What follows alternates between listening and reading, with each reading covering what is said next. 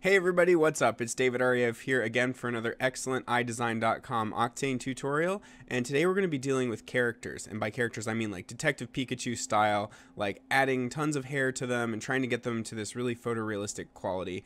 And so we're going to be downloading a character from TurboSquid or CG Trader, wherever you want. We'll be posing them, we'll be lighting and rendering and dealing with adding selection tags for the hair, and we'll even be doing a bit of sub-D modeling, which is a rarity for me because I totally suck at modeling, but I'm starting to get there, just starting, and I really hope you'll enjoy this and pick up some tips. So let's do this thing. Okay, so I'm going to show you this fun project that I've been working on with my wife Chelsea. It all started one day when she did this cute little drawing on the iPad that she named Bumble Mouse. And because she started learning C4D and she's been enjoying collaborating with me on projects, she wanted help converting this cute little guy into a render. So after about an 8-hour session of us banging our head against the wall and me struggling with C4D's hair system and getting all of this looking good, this is what we arrived at. And this also happened to be a fun render we made for Beeple because it was his birthday, June 20th, and she was starting her everydays that day because he started his everydays on May 1st, her birthday, back in the day. So you might recognize the cheese from one of EJ's tutorials that Chelsea followed along with and modeled using volume modeling. And we applied a nice subsurface scattering material that I'll break down for you guys, as well as doing some volume modeling with this honey. And modeling little elements like this quarter round. Honestly, I'm not very good at modeling, but you can definitely do easy stuff like this. And here, this was our first attempt at posing this character and making this cute little bee mouse, getting the wings on there, and really trying to get a ton of super small hairs on this character, just like a real creature would have, and figuring out how to add stripes. Now, this was not a perfect first attempt. You can see the arm is a little bit patchy, so that's not looking that great. The eyes kind of have this raccoon effect because we cut some of the hair out here, as well as the nose. So it's a good first try, but it's not perfect, and we went on to improve this little Bumble Mouse. So here we put him in another scene that Chelsea modeled by following along with EJ's School of Motion course, and just octanifying everything, adding in all those digital nature techniques that I've taught you before. And it's pretty amazing that this scene is almost fully composed of primitives. It goes to show how far good lighting and texturing can push an image. And here's a bit more of a long lens, shallow depth of field shot. And as she continued following along with EJ's course, she got to the part with the tape cassette, she modeled that, and then we textured it and made it Bumble Mousey by making it this honeycomb pattern, subsurface scattering, waxy look. Next, we went back and tweaked the hair settings even more, and this is what we're calling Bumble Mouse 2.0 because the hair settings are looking a lot better. There's some fine clumping going on, there's less kind of curl and frizz, and we removed the stripes from his face because it was a little bit awkward, so this is feeling like a more high quality and fully realized character. And this is totally a happy accident, but this is so great because what's happening here is the subsurface of the skin is showing through, and you're seeing the hairs on the back side causing shadows through the skin. And so we basically get this for free because we've got subsurface scattering materials as well as hair materials that are interacting like they would in the real world and creating this physically accurate result.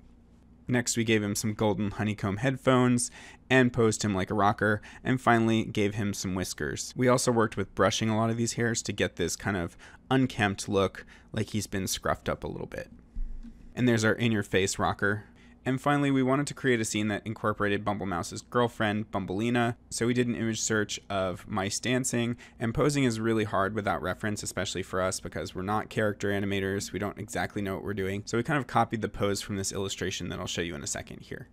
The other things I want to point out are just the nice volumetric lights that are contributing to the scene and casting these really cool rays down onto our characters because they're actual physically accurate lights that are shining through this grid and creating these light rays. And here's a bit of a tighter shot. And you can see there are a lot of hairs on these guys, but that's why they look so cute and cuddly. So I've collected some reference here, and if you don't already know, this app is called PureRef, and you can see this is the pose that we used for those dancing mice. But I'm thinking for today we could do something cute like this, having our little Bumble Mouse dude holding on to a fork with some cheese on it, maybe put some honey dripping down because that's the signature mouse plus bee honey kind of thing.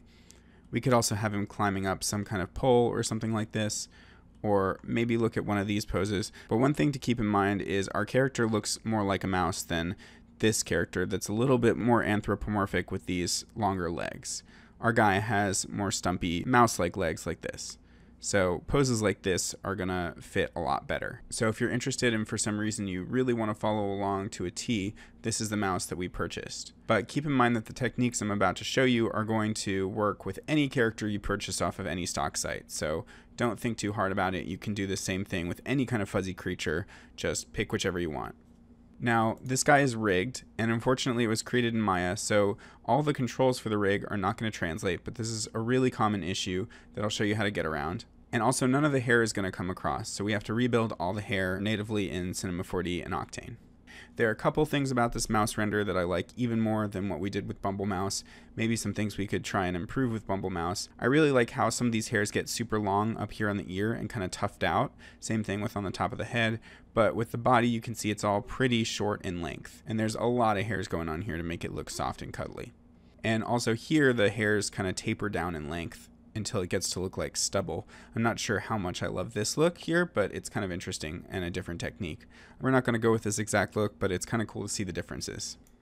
Alright, so I've got my downloaded mouse character here, and I'm just going to take the FBX and drag it directly into C4D. And this is what I'm getting when I first bring this dude in, and you may have more or less functionality than I do. If you've downloaded a native C4D rig, then obviously that's going to be more compatible. But there are tons of rigs out there that come from Maya or 3ds Max, so let's take a look at how we can kind of clean this up. So normally these splines would be handy dandy controllers that would allow you to actually adjust different aspects of your character. In my case, that's not true at all. They're completely disconnected. So instead of going about re-rigging this whole thing and re-adding the controls, I feel like that's just an unnecessary step when I'm just going to end up deleting the rig anyway once I get my pose down. So let's come down here to this animation group, and these are all these spline controls, and I'm literally just going to delete all of them. And also, just a quick note, make sure that your joint filter is on. A lot of the time I have it off, so just make sure to toggle and turn that on. Now, if I want to adjust one of these controls, I could come down here and twirl all these down and say I want to get to the arm. Let's go spine, come down here, and finally we get to something like the clavicle, and we can adjust it and see our character update, and all that binding is still good, all the weighting is still good, but there's a much easier way to get to individual joints. So what we can do is we can come to this geo here and find our actual body. So that's this one here. Now let's turn off all these subdivision surfaces here because that's going to speed us up a lot. And here with this mouse geo, what we can do is we can come to layers and just double click to create a new layer. And I'll just drag this while holding down control so that we get everything below it.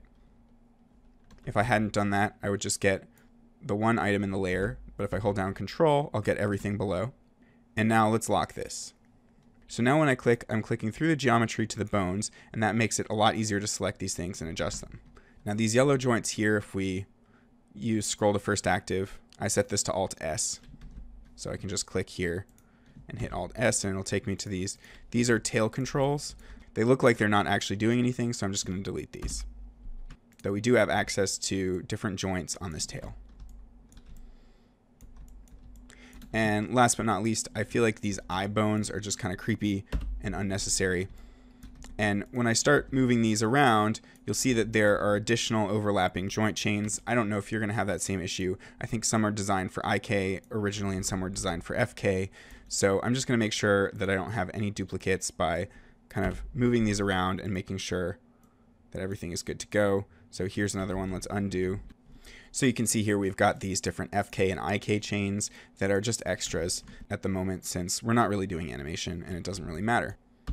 Alright, so next I'm going to unlock this layer so that we can access the geometry again because there's something I want to show you. So let's just do a test and add hair really quickly. So if we go over to simulate hair objects, add hair, it doesn't work. It's grayed out when we've got the subdivision surface activated. Same thing's true if the subdivision is on. So that doesn't really work, but what we can do is we can come down to this underlying geo and go to simulate hair objects, add hair. Okay, and now the hair is obviously way too long, so let's come in and take our length down to something like 0.1. Okay, there we go, and it's also growing very uniformly. So what we can do is we can change the root to polygon area, and then we can hit regrow, and then it distributes much more evenly. Now this is bugging me real quick, but I'm going to hit Shift V and take down the tinted border to 0% so that we're not seeing that. Now if we want to see these hairs without rendering them, what we can do is we can come to our editor here, and instead of display guidelines, we can come down to hairlines. And we're not really seeing much of anything because our hairs are currently only at 5,000. So let's just jump this up to 50,000. And now we're seeing some actual hairlines. Now in our editor, we can take this detail all the way up to 100. And now we're seeing this a lot better. Now with our hairs, we're still going to probably want a lot more of these. So let's just increase this to 500,000. There we go. Now we can see what's going on. Now this is going to start chugging pretty badly. But if I come in here, it should be obvious that there's an issue. Now these hairs are conforming to the shape of the polygons before the subdivision surface. And if I turn on the subdivision surface, it still doesn't do any better. We've now got smooth geometry, but we don't have smoothed hairs that reflect growth on the subdivision surface. Under the guides here, we've got a link, so we could try linking to the subdivision surface, but that doesn't work either. Okay, and this is why I thought I eventually needed to bake down the subdivision surface, and the rig was to fix this issue with the ears. Also, I wanted to scale up the ears, and I literally just figured out how to do all that without baking down the mesh, so that should keep things a lot more open and flexible. And I probably should have realized this before, but the answer to all things in Cinema 4D, really all things in the universe, when it's broken, use a connect object. So now with the connect object, we can go into our hair object and go to our guides and link it to the connect object. And then we just have to hit regrow. And we've also got another slight issue with the polygons, obviously, so if we just come here and untick weld, things will go back to normal. Now if we turn the hair back on, and let's regrow again, there we go, that's what it should look like. And the ear seems a little bit weird, but just to prove it to ourselves that nothing's actually going wrong, what we can do is we can get rid of the connect object, and before we bake it down, we'll actually have to delete out the pose morph tag. And now we can hit C, and now we've just got a dense polygon mesh. And if we connect the hair back to the geometry here and regrow it, we should see that our result is identical. All right, I'm going to delete this hair for now. And the first thing we're going to do is try and match that pose that we had earlier. All right, so first off, let's get that image in here that we want to use as reference for the pose. I'll just drop in a plane and scale it down. I'll flip it upwards 90 degrees and then scoot it back and scale it down further. And let's just bring it behind him a little bit like that. All right, let's just create a new C4D material by double clicking, drop this on our plane, and then let's turn off these other channels and just use the luminance channel. And then let's bring in our image, this cheese pose here. There we go, I think that works. Let's turn off the subdivision surface here, and let's put down a floor so that we can actually make sure that his feet are touching the floor, and then let's bring this up a little bit. Alright, so to make this a little bit easier to see when we're adjusting these joints, we can middle click this hip joint, which will just select all the children of the hierarchy, and then we can change this display color to something like a bright red. There we go, that makes it a lot easier to select. Now let's just grab one of these guys here and begin rotating it up. And it looks like we've missed a couple of these joint chains to delete, so let's just do that. And same thing with this guy. And then we'll just drag this guy up a little bit. And then with this back foot, we can drag this backwards and then maybe come down to this bone here and bend it upwards. And maybe drag this even further downwards and drag this a little upwards. So it kind of looks like his foot is squishing on the floor there. And we can take his entire group here and bring it down a little bit. Though weirdly, that's not doing anything, and that's because the floor is underneath our mouse group. So let's undo that. And then grab him and drag it down just a little bit. And then we can fix his tail up here. Let's just point this a little more upwards and kind of give it a nicer curve.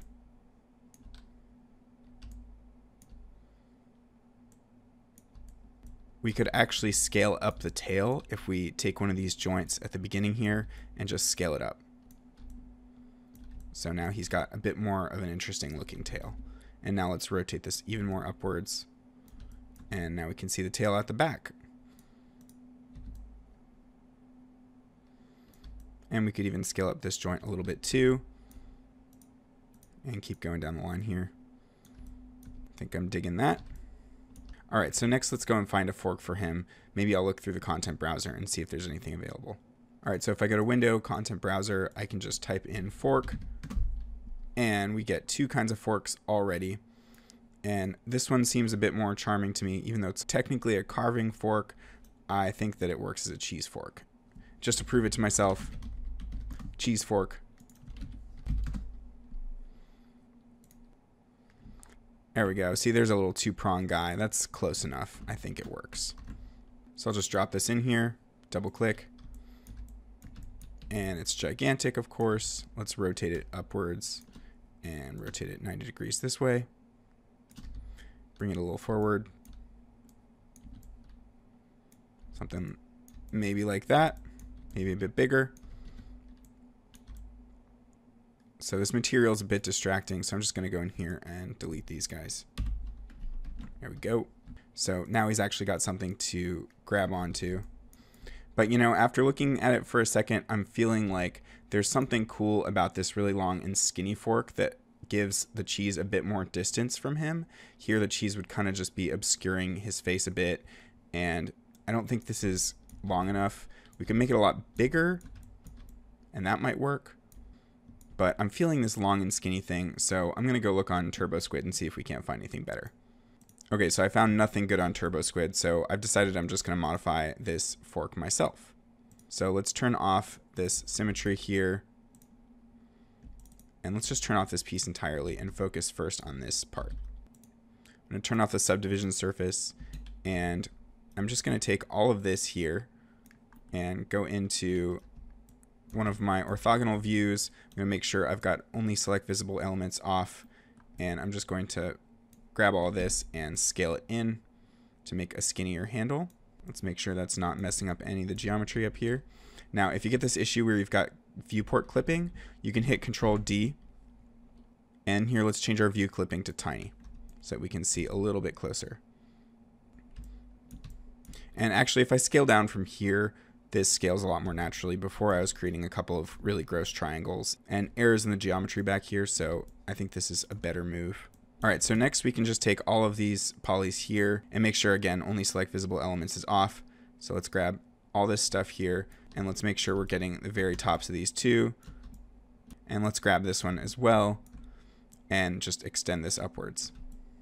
And we could go even further. So now we've got this very long polygon here, and to make sure that we don't get any stretching, what I can do is go UB, which is ring select, grab all of these edges here, and I'm going to use my shortcut for connect, which is, I've set it up to be under customize commands. It's Shift Alt D, connect points edges. So I'll just do this a few times. And there we go, that's a bit more evenly subdivided, and that should just prevent any unwanted stretching. Okay, now let's turn on our subdivision surface, and I'll bring my little handle back, and this guy can also just get scaled in. If I just select everything, I can just squeeze it on in, and that should be fine. And the last thing I want to do is take this and just kind of squish it down a little bit. Okay, actually, I've decided to make one more change with this fork, and it delves a little bit more into modeling, so if you're not interested in that, then just skip this section. But I'd really like to make this fork have a bit more curvature like this one. I don't really like how geometric this is looking. It doesn't look especially realistic to me with all these extremely sharp corners. And I've only just been getting into modeling. I am by no means even remotely good at it, but there are maybe a few small tricks you can pick up here. So I'm going to deactivate this subdivision surface, and I'll fly in here. And the first thing I want to do is switch to edge mode. And a lot of these extra edges can be just dissolved to give more curvature. So here, for instance, I can remove this and this. I can just double click to select these, and I'll hit MN, which is my shortcut for dissolve, to get rid of those. And then here I'll double click this and hit MN again. And now if I turn back on our subdivision surface, you can see that's created a lot more curvature. Now we can up this to a count of 3, and already we've got more of a nice curve right there. Now what can we do about these sides here? First off, let's hit NF to switch to hidden line mode, which is a lot easier to see. I can select these edges here and dissolve them so that we've got quads. And now I can take these edges right here and double click and hit MO, which is my edge slide tool, and I'll just slide these upwards a bit, something like that. And now you can see we've got a lot more curvature here. I'll do the same thing on the other side. Again, let's turn off the subdivision surface. Let's grab these two edges and hit MN to dissolve. Then grab this edge, double click, and shift double click, hit MO to edge slide, and then just click and drag until it's approximately the same. You can see we built in a lot more curvature into this already. Now I want to do the same thing at the top of the fork here, and just bring this edge down. And actually, again, let's use edge slide, because you can see if we just scoot it down, it creates some deformations, whereas if we hit MO and edge slide, it'll slide cleanly down here. And you can also see there's a little issue with the geometry here, so if we go back, you can see this is kind of caving in for whatever reason. So we can just select these points and kind of bring them forward. I could probably select all these points here, hit T to scale, hold down Shift until we're at 0, and now that's flattened out. So I'll do the same thing over here. Select all these points right here, hit T, hold down Shift, and scale to 0. Now again, take that edge, MO, slide this down, and slide this down. And now NA to go back, and this is a little bit smoother at the top. To create even more curvature here on this side, what we can do is we could grab this edge and also this edge, and we could just scale these in a little bit, just like that. And now it's a little bit more curved. And similarly on this side here, to make this a little less sharp, what I could do is double click this edge here and hit MO and just edge slide this.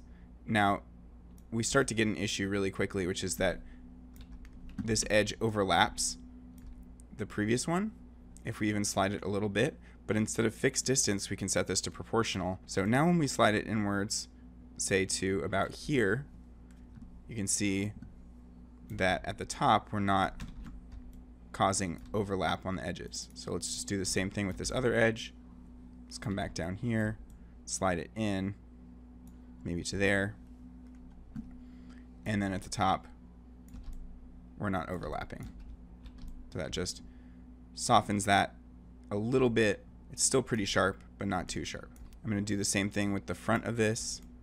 So I'll double click this edge and slide this a little bit forward, and same thing with this one. Slide this out, and same thing here. Just scooch this guy.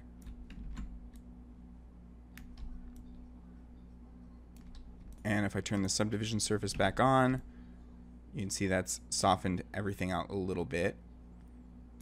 Now, the last thing I want to take care of is I don't love this pinching here. And we've got some pretty terrible triangles and other grossness going on down here. So here I'm just going to try welding these points upwards. If I hit MQ, I can bring up my weld tool, and if I hold down Control, I can weld these points together. And I'll do the same thing. The other side doesn't have the same issue, so there is this triangle here. So we could just weld this upwards, and then just have one big quad here. Let's try welding this in. Okay, and with this here, let's just dissolve out these two edges so that cleans up a little bit. And I'm going to try taking out this loop here and this loop here. Just dissolve those. And so we're getting closer to a clean result here. We took out the edge in the middle, but that doesn't bother me because, again, I want it to have a little bit more curvature. And so now our main last problem is right here. We can just weld this in to get rid of these n-gons. Let's also weld some of these together here. There we go. It's looking at least consistent. And finally, let's slide these four edges over just a little bit.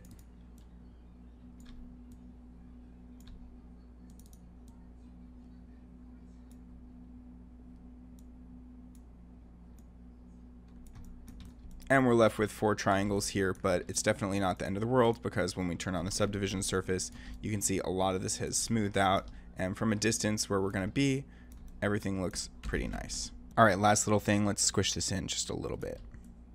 See, subconsciously this must be what I was trying to go for, more of a fondue fork, like one of these guys, or something like this. Perfect for stabbing your different forms of melty cheese there. Okay, let's finish up posing this guy. So I'll bring this carving fork back into place and maybe tip it back so that he can kind of hold it more like a flagpole. Something like that. Though maybe not so much. We want it somewhat close to his body. And let's come back to our layer panel and lock this again. And make sure we go to filter and turn back on our joints. And let's just start up here at the clavicle and begin rotating these into place.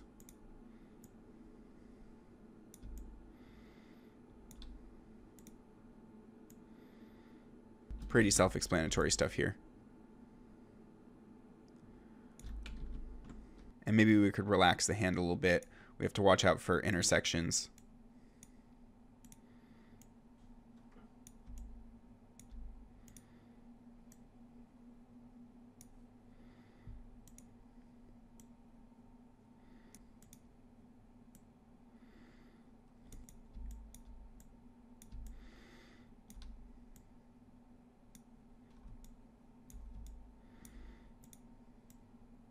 Maybe I'll bend this thumb a little bit towards his fingers just to make it feel a bit more relaxed.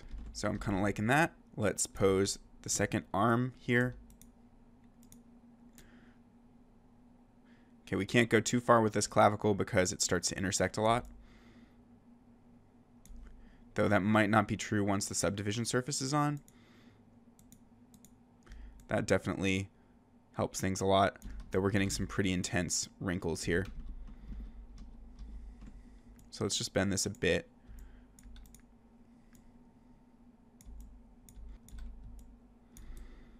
We might have to push it a bit further in order to get the arm over there. There we go, that's getting closer. And that's about as far as his arm can comfortably extend, so maybe we tip the fork in the direction of the hand.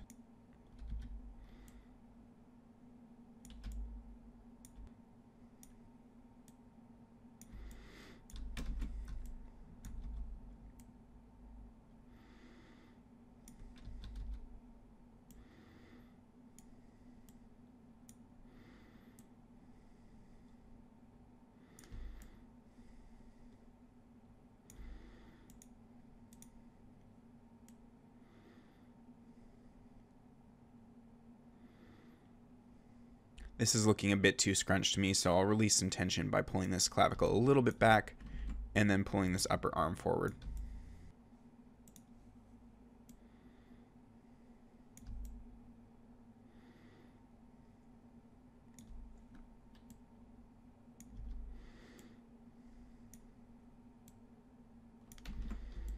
Okay, now it's actually starting to feel like it's resting on his chest a little bit, which is good.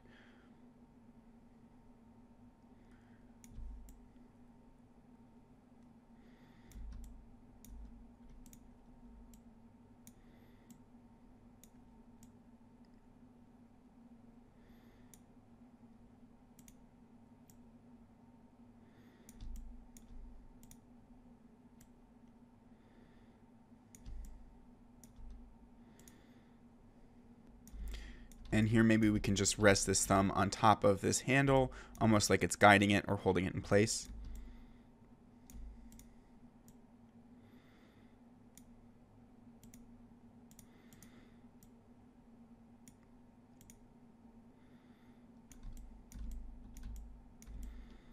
All right, that's looking pretty solid to me. Let's turn on the subdivision surface here. I think that should work pretty well.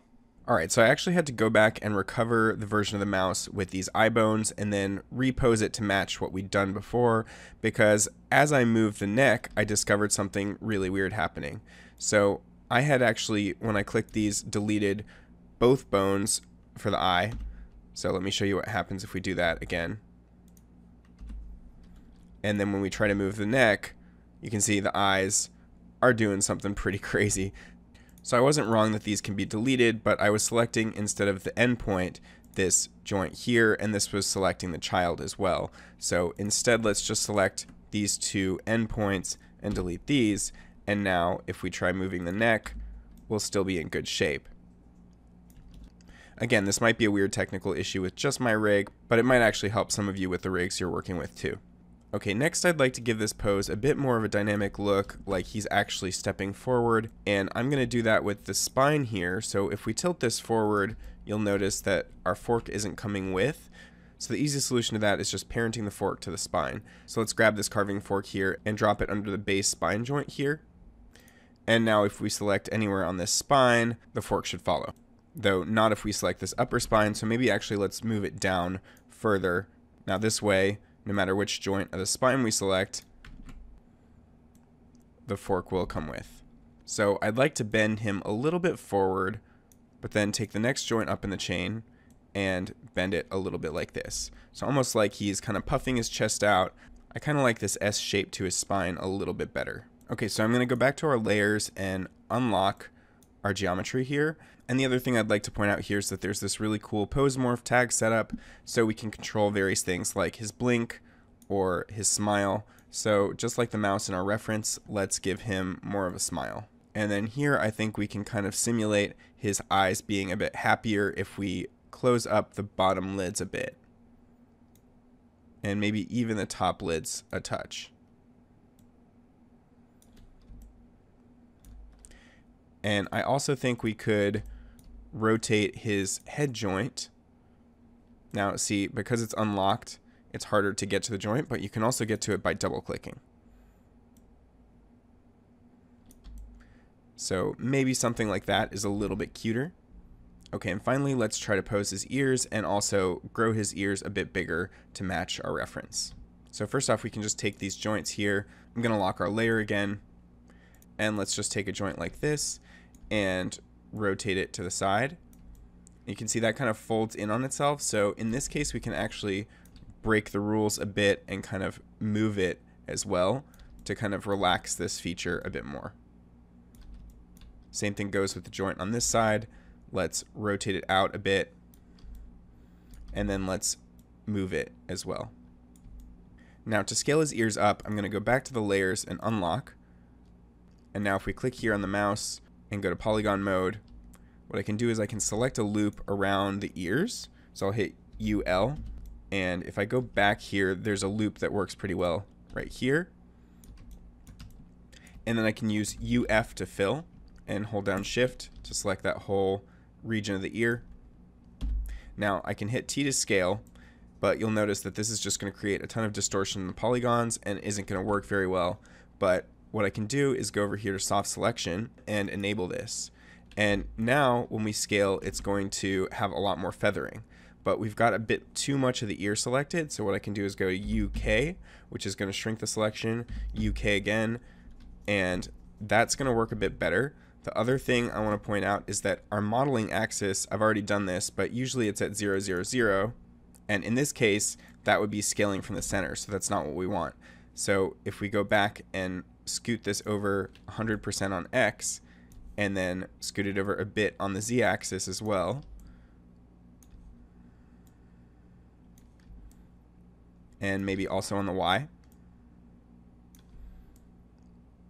we'll get a much better pivot point to scale from. So we can kind of scale it like that and also scoot these points back a bit. Okay, and now when I click off of this, you'll notice that it pops back to its original position, and we've lost the work that we just created. And I thought this was going to be another reason why I had to bake down the mesh, until I realized that I could actually utilize this pose morph tag. And instead of being on this animate mode, if I go to edit and I say add pose, I can scroll down and call this ear embiggen, and then do that same kind of operation here. Let's scale this back up, and maybe not until the polygons are overlapping. Let's do until just before that, and then scoot this back and scale it up a bit more and scoot it back even more. And keep in mind that the subdivision surface is going to be on as well, so that's going to dramatically change the look, though we can see that we haven't quite nailed it. So let's undo and try to get a better selection going. I'll shrink the selection one more time, make sure only select visible is on, and add a couple polygons here. The issue is that we don't have any of these polygons selected. So let's try to get all these guys. So something like that might work a bit better at seeming to stretch a bit more naturally. And then again, let's move these backwards a little bit to kind of relax this area. And now let's turn our subdivision surface back on. That's looking a bit more natural. And now what you should be able to see is that if we go to animate and scroll down, we'll have this ear and begin slider, and that'll actually allow us to animate this if we wanted to. So it's created a morph between those two states of these points, one where the points exist out here and another where those same points exist here. And that's all any of these pose morphs are doing. The ones for these eyebrows and eyelids and whatnot are literally just different positions that the character modeler set these points to in order to create these different expressions. So let's come back here to edit, and let's do the same thing to the other ear. UL to loop select. Let's grab this loop. UF to fill. T to scale. UK to shrink the selection a bit. And then let's scale this up and try to match the size of the other ear and maybe scoot it back a little bit. I think the position of these ears can be tweaked a little bit, and we've also got this kind of weird bump going on. So let's try to fix that. Let's try deselecting some of these polys. Let's select some of these polygons in the back here. And the other thing I forgot to mention with soft selection is that you actually have to set a tolerance. So by default, this has a much higher tolerance, and it will probably all look yellow at first. But if I set this back to something like 0.1 in my case, you'll see that we're getting a much nicer fall off. Now maybe we could go a bit higher to 0.2, or even let's see what happens when we go to 1. And you can see now it's really getting a gradual fall off, but that would also be affecting too much of the head. So I'm going to go back to something like 0.1. And I think this overlap here is caused by maybe not the best weighting, but if I just bend this ear a little bit back, or actually more towards camera, you see that that resolves. And let's also tilt it a little bit downwards. And let's see what happens once the subdivision surface is on. And actually, another way to fix this overlapping issue might just be to grab some of these polygons here. Let's just select these guys that are sticking out here. I think I went a little too far. Let's deselect these and kind of pull them this way. And here you can see which ones we've actually selected. We're just kind of doing this operation here, and that fixes this issue with the ear. And finally, when we go back to our animate mode in our pose morph tag, all of those adjustments will come back with a face. Now, for any of you wanting to bake this down and not deal with the rig anymore, to do that, you might run into some issues. For instance, when I hit C on the subdivision surface, this is what happens. So I have no idea what causes this, but that's disgusting. Let's undo. The first thing to do is just delete the pose morph tag. And now all this kind of gets locked in. And then we can go ahead and delete the poses. And now when we hit C, everything's fine. And now this is all baked down to a high poly mesh. But in my case, because I just discovered this, I actually want to keep this live. And if I ever wanted to go back and animate this scene or something like that, I would be able to. All right, let's go ahead and add that hair. So again, we need our connect object. So let's just jump over here and add a connect while holding down Alt. And remember, let's turn off weld. And the strange thing here is that we're getting this duplicate of the mouse because the poses are in here. But if we delete the poses, then we lose everything we've done with the pose morph tag. So let's undo that. And also hiding them won't help because the connect object is just seeing everything below it. But what we can do is we can just drag the poses out of the hierarchy and then hide them. Okay, now let's go to simulate, hair objects, add hair. Again, let's take our guides down to a length of like 0.1. And let's go to the polygon area and regrow. And we don't need this many guides. Let's just take it down to 5,000. And then under our hairs, let's crank this up to 500,000. And there we go. We can see it's working, but this isn't going to be good for the viewport. So let's take it back to 50,000. And this allows us to navigate a lot more freely and see what's going on with hairs. Cool. So if you look back here at one of my previous renders, it should become clear that we're going to have to select certain areas like the hands and the inside of the ears where we don't see any hair at all. And also we're going to have to divide the model up into areas that just have this darker hair and then areas that have the bee fur. So basically it's divided into his body and then another selection tag to divide it into his head, ears, and arms. Okay, at this point I think we can lose this plane back here because we don't need to reference it for anything else. Next, let's turn off the connect and subdivision surface and the hair, and let's just focus on creating selection tags for the different regions we've got to block off. Obviously the eyes are popping through here, but that won't affect anything. We can just turn those off for now. Okay, first I'm going to create the selection for his head and arms, where we're just going to have that dark brown fur. So I'll hit UL to select a loop here, and this isn't working, so let's come here. This is about the furthest loop we can select, and then I can just paint in some additional polygons.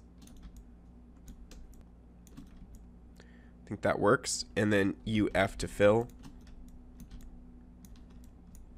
and again UL, UF, and then I'll just grab these additional guys here.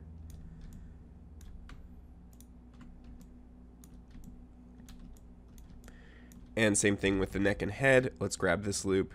Let's actually grab this loop here so that these are connected. UF.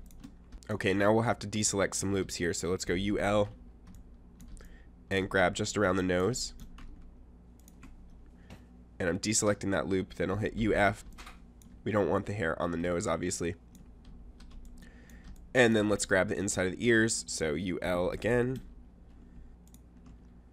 UF.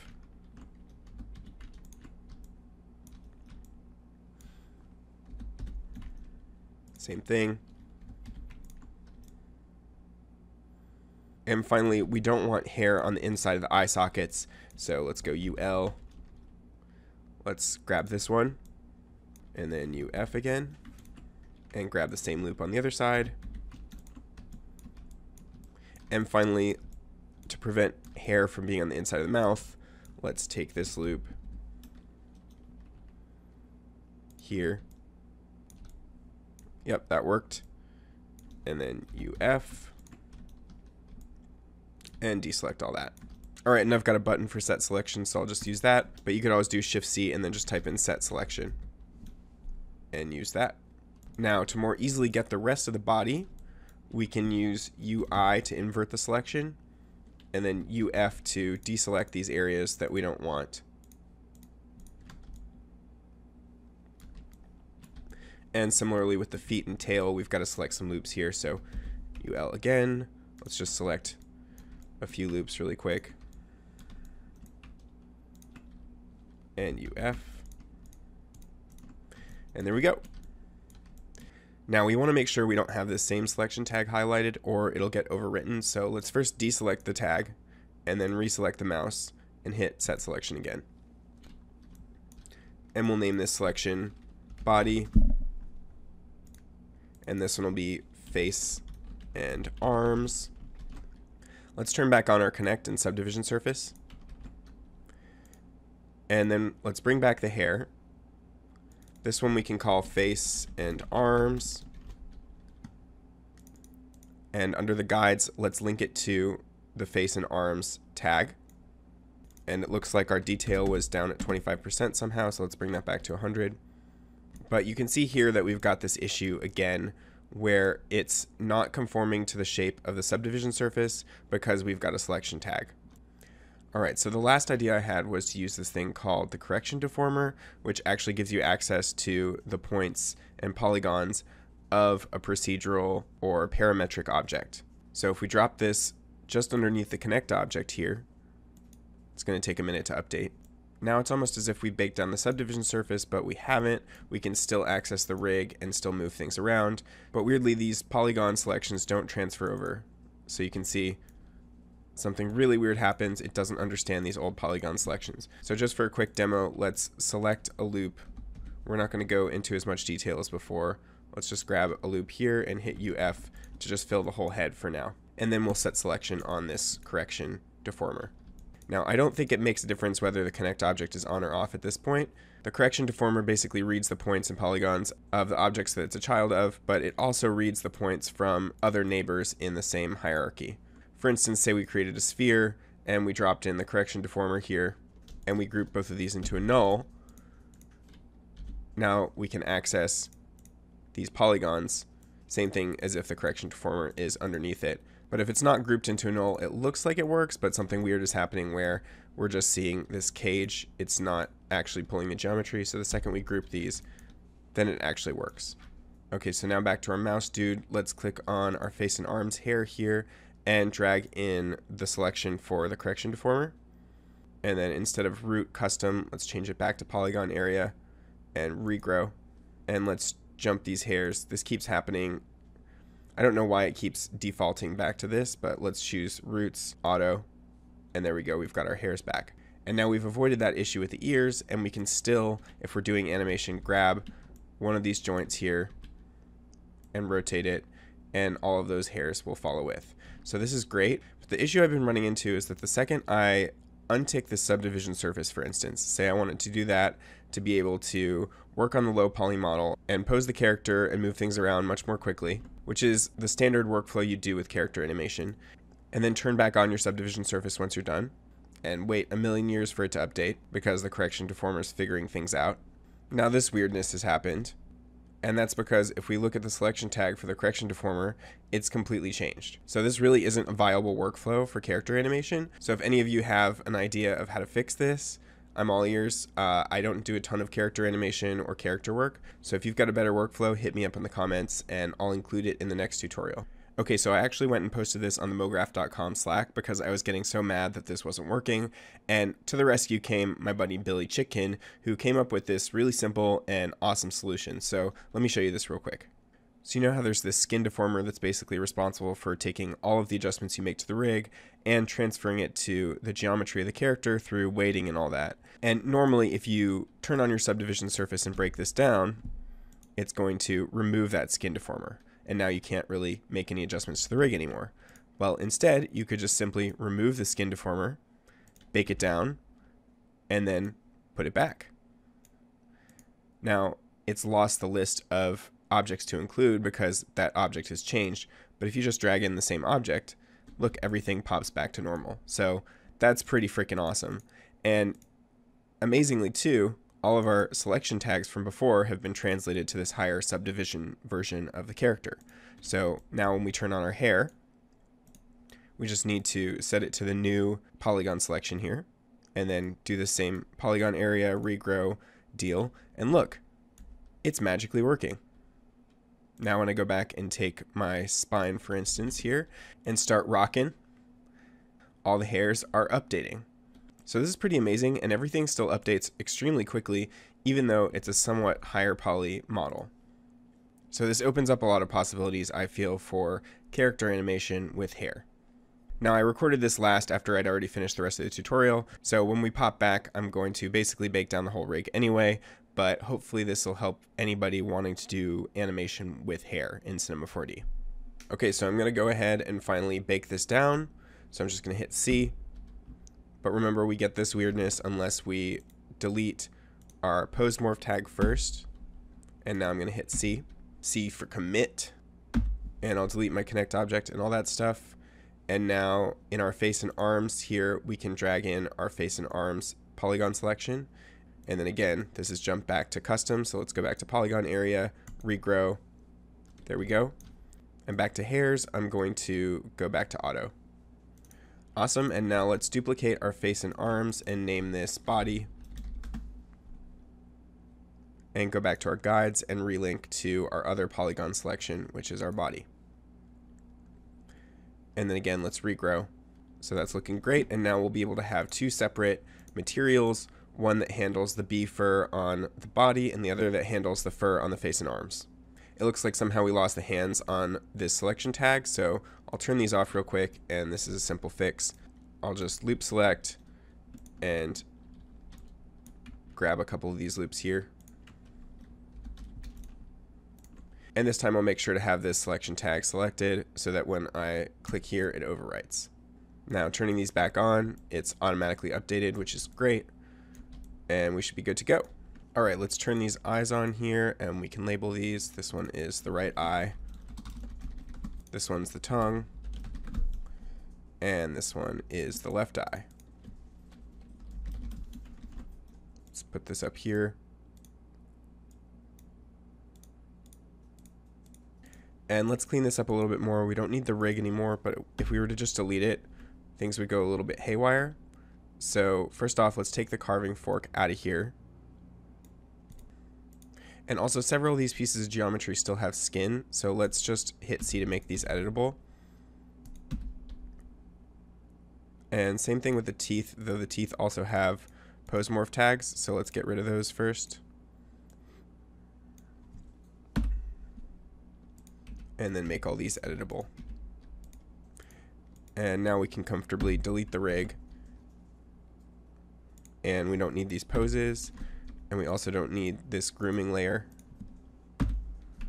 Alright, so we're all baked down and finally ready to move into Octane. Let's go back to this editor and change these hairlines to none, because this will speed up our viewport performance, and from now on we're just going to be looking at these hairs inside Octane directly. Alright, I'm going to go to my Octane layout,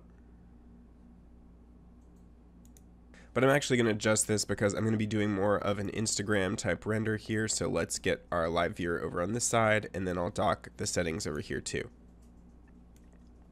Cool, and I'll fire this off, and right off the bat you can see we've got something truly beautiful going on. So let's get this fixed up. Okay, I'm going to kill the render because it's so slow.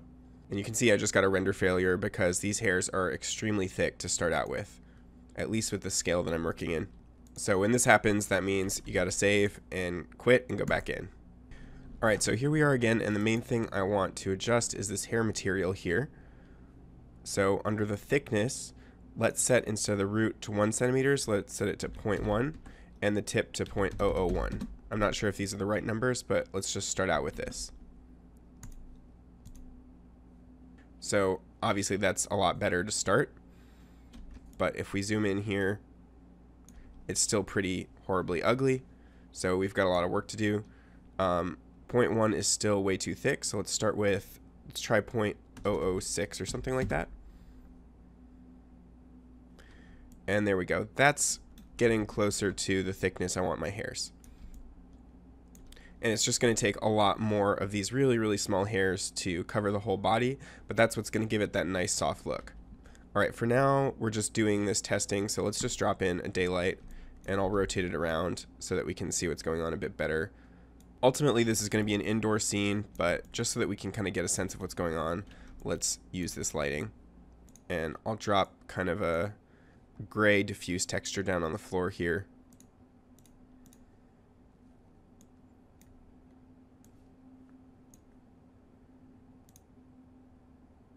There we go. Alright, let's also drop in a basic glossy material here and put it on these hair objects. So this is actually going to control how the hair is shaded, and these default C4D materials are going to control the length of the hair, the clumping, the frizziness, all that kind of stuff. So these don't really control the color or anything like that, but we can add Octane materials on top to control the actual texture of the hair. So let's just jump in here. Let's say we want a brown, dark brown color, and let's give it a bit more roughness. And the index is 1.3. I think in the past I bumped it up to maybe 1.4, 1.5, but that's just if you want shinier or less shiny hair. I'm also going to switch to path tracing because that's usually how I work, and I'm going to change my max samples to 1000 for the time being and change my GI clamp down to 1. So that's just let a bit more light in, and the hairs already look a little bit softer. Now we just have to dial in this Cinema 4D materials settings. So let's just turn off the body hair right now because things can start to get really slow as we add a bunch more hairs. So it's good if we can just limit the hair to a smaller section for the time being. Now let's double click and jump in to this material. If we go to basic, you'll see the main three things on at first are color, specular, and thickness. Color and specular don't matter because those are being controlled by Octane's material here, but thickness really does matter, and that's where we adjusted the root and tip. Now we could include a little bit of variation if we want. If we boost this to something higher, I think we'll see a difference. Now you can see some hairs are thicker than others. This is kind of killing the look of the softness though, so let's for now not worry about variation here. We'll add lots of other variation in the other tabs. So let's turn on scale, and just so we can see what this is doing, let's go compare store render buffer. Actually, let's jump in even closer, and maybe we'll use a longer lens. So I've just held down 2 and right click to zoom the focal length in rather than using the wide lens we were on.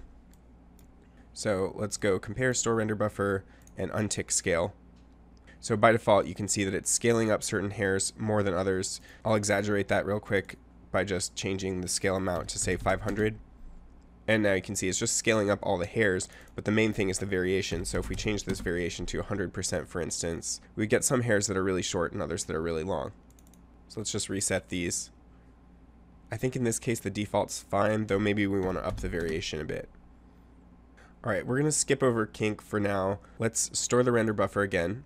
And actually at this point I'm going to up the number of hairs to close to what we're going to use as our final amount. The trade-off though is that this is going to get really slow, but I like to see things in context, and I like to see how these settings are affecting our character when we look at the final amount of hairs, because it's pretty hard to see with all this patchy grossness going on. So I know from experience that the amount of hairs that I want on the face are going to be close to 1 million. And now you can really see where this is going. Now one other issue is obviously the white skin, and once we get that nice subsurface scattering skin dialed in, we won't be seeing these white patches through there. We'll see much more of a natural look through the hair. Okay, let's keep tweaking this material here. I'll just compare store render buffer again, and let's turn on length. Okay, so that's changing something, but it's really hard to tell. Let's move on to something that's going to make a lot more difference, which is this bend. Okay, and so that's just going to bend each of the hairs in a random direction a little bit. We could probably up this amount. Let's try 30% with 30% variation. Alright, so that's starting to look a lot softer and more random, so that's nice. Let's try this Tighten setting. Okay, so Tighten has really pulled all these hairs inward and made him look like a Brillo pad, so I'm not really into that. Maybe we could use it in a very small amount, like 1%. Alright, so that's just kind of pulled them down slightly, and I think I'm okay with that change. It's just adding a bit more variation. Alright, so the main one that is going to make a big difference is clump. Let's turn this on. Alright, so right off the bat, that's definitely looking like too much, so we're going to have to dial that down. Now, one interesting value down here, if we twirl open clumping, is this limit. And this is kind of like the scale of the clumps. So if we bring this down to 50, I think it'll look a little bit nicer. There we go, so that looks a lot more natural to me, and I don't think we actually need to reduce the amount of clump anymore. I think it's looking pretty good. Let's take a look at wave. So this one's interesting. It might be a little hard to see, so I'm going to boost the amount, but it creates all these little rings, or I guess waves, of kind of matted versus unmatted fur, I guess. And I'm going to go back so that we have something to compare to. Okay, and I'll store that. It's almost like that effect when the lawn is mowed. These are my Google results for fancy lawn mode. Now, under the wave settings, we can up the scale.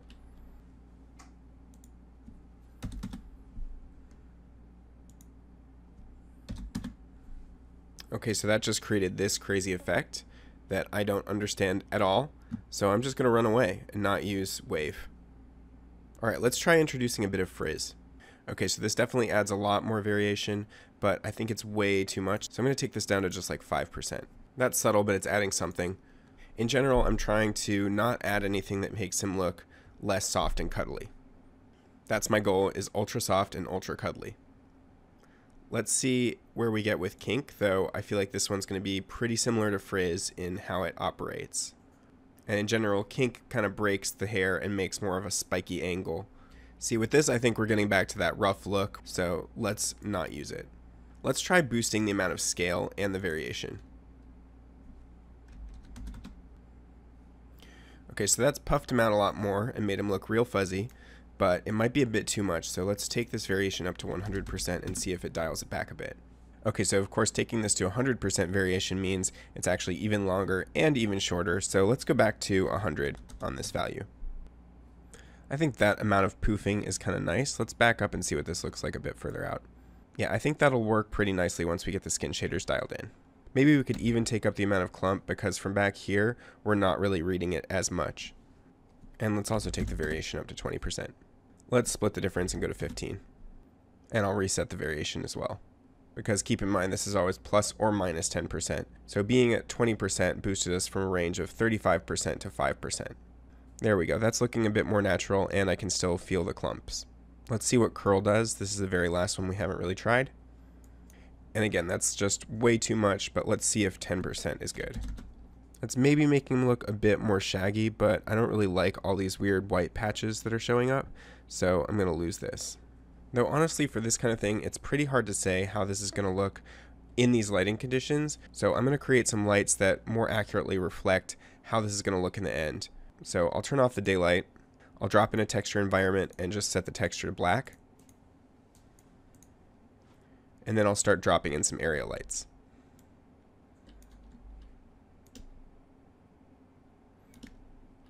Okay, so this is huge. Let's scale this way down. We're working a really small scale right now. Push this one back. And I'll set this to 0 opacity so we don't see it in the renderer. And maybe this one can be warmer. So this is going to be our backlight.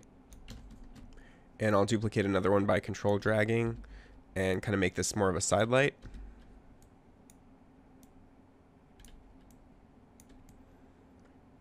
And then I'll drag out a third one here that's going to be more of a fill. And I can move this a little bit more in front and tone it way down and maybe make it a bit cooler.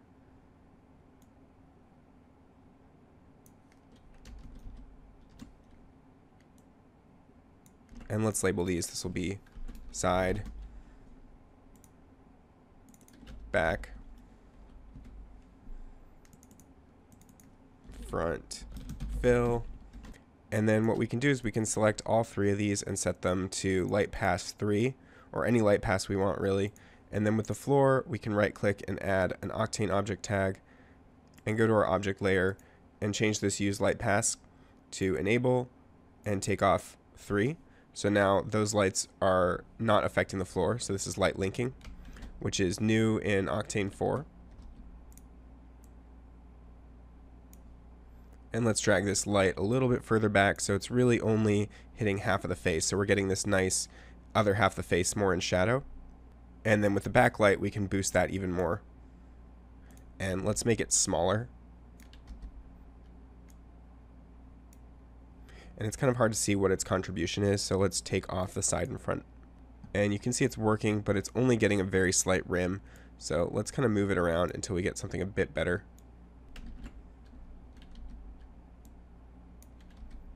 Maybe bring it a little bit forward. There we go. That's doing more what I expect. So I just brought it closer. And we could even kind of rotate it over. Let's turn these other lights back on. This side light's probably too intense.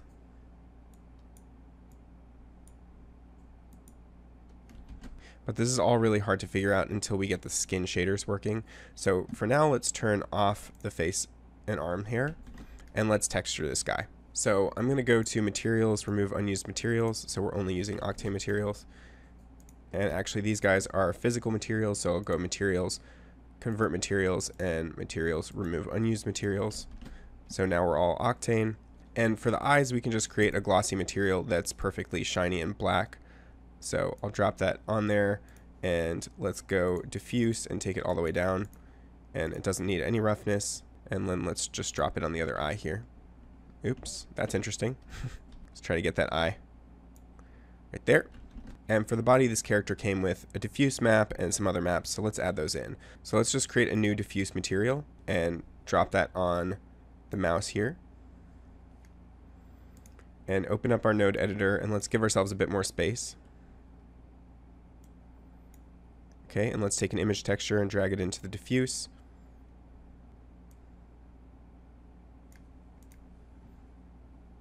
And I'll navigate to where my guy is here. Alright, so here's the diffuse texture. I'll open that up so you guys can see it. Beautiful. All UV mapped. Lots of models you buy in TurboSquid or CG Trader will already be UV mapped like this. So that's getting a lot closer. Let's see what other maps we've got. So let's duplicate this and just replace it. So we've got a normal map. Let's use that. Pull that into the normal slot. And let's kind of zoom in and see what that's actually doing. So if we compare store and then get rid of it. So that's adding just a bit more detail, so that's nice. And let's duplicate this again. And let's see, there's a specular map as well. No roughness map, but that's fine. So in order to get that working, we'll change this to a glossy texture. And drop this into the specular. And let's store this render buffer. And if we go back to a diffuse texture, there's honestly not that big of a difference. So I don't even know if I care about this map so much. Now, if we add the hair back in, this is what we've got. So you can see that's kind of nice, but this is feeling very plasticky and not very real. So I want to add this pink color through the subsurface scattering. And in order to do that, let's again take off our hair so that we can work quickly. I'm going to switch this to a specular material. So now we got a glassy mouse. And if we zoom in, I want to add a scattering medium to our medium channel here. And I want to add 2 RGB spectrums to that so we can control the color of the absorption and the scattering. Okay, for now, let's just set these both to white. And let's boost the density even more until we get something that feels a little bit more like skin. And I think we're also going to need to up our roughness here. So that's getting a lot closer. Now, we don't really have the diffuse map doing anything anymore, but we do have this transmission slot, and in specular materials, the transmission slot kind of acts like a diffuse map. So let's try plugging this directly into our transmission slot. So there we go. Now we're inheriting the color pretty intensely. I think that it's a bit too much, so we can go and add in a color correction here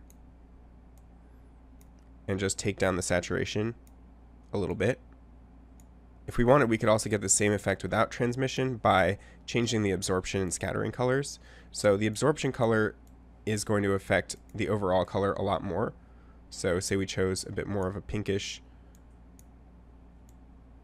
color like this. Let's just see which one of these skin colors we like better. So let's compare store that. The scattering color is a bit different. Let's just replace this with a white color on absorption. And say we patched in this as the scattering color instead. You can see it kind of gives you the inverse of this color. But say we used instead a green.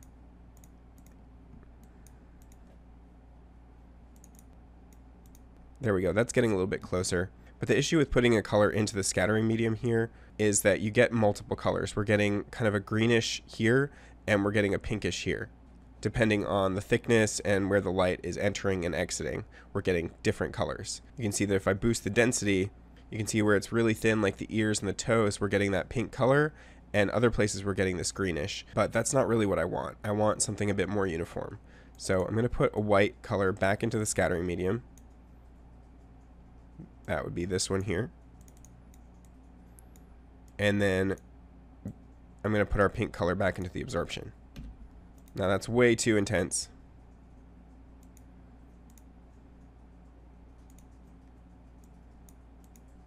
So this is with a somewhat higher density, but I think I like this look a bit better.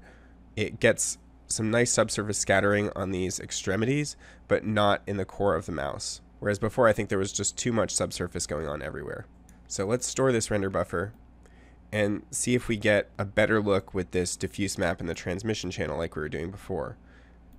And then again, let's take this guy, let's just pull this one out and put a white color in there for now.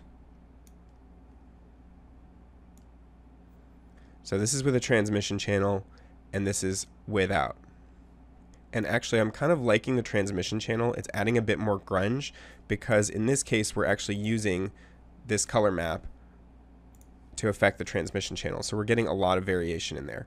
If we dolly in here, you should be able to see all this variation on his belly. So I think I'll go with that, and then I'll turn the hair back on. And with the body hair, I want to add just as many hairs as the face and arms. So let's take this up to 1,000,000. And then let's turn these both back on.